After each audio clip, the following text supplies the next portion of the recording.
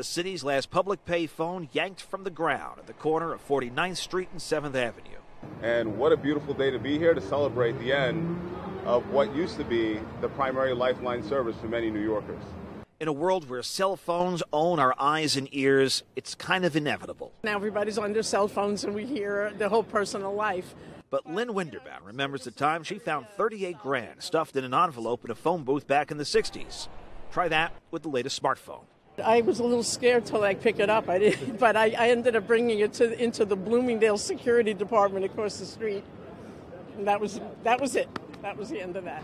This ceremony ends a several-year process to remove the phones. They started to remove them back in 2015, and now we move to Wi-Fi.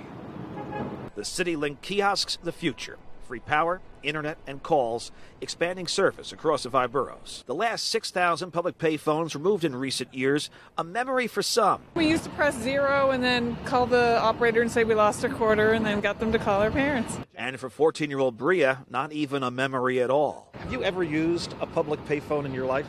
No. Not at all. Do you know what they are? I think so. A nod to nostalgia, now officially disconnected.